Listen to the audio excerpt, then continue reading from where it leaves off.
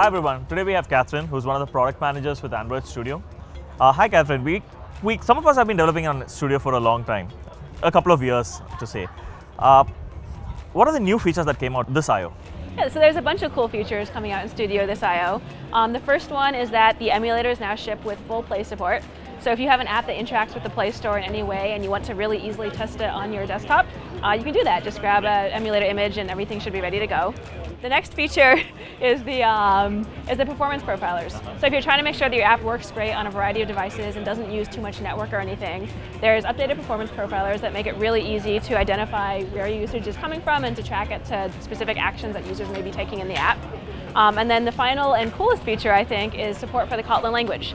So in Studio 3, we have added fully bundled support for Kotlin, which is a totally Java-compatible language. You can adopt it a little bit at a time. And many developers find that it makes it super easy to write concise, powerful code. And it's got some great features like null safety, which make it much easier to avoid the dreaded null pointer exception out there in the wild. So where can developers go ahead and get these features? Oh, it's really easy. Just go to developer.android.com, go to the Studio section, and download the latest 3.0 preview. So all of these features are out there, and you should totally give them a shot. Thanks, everyone.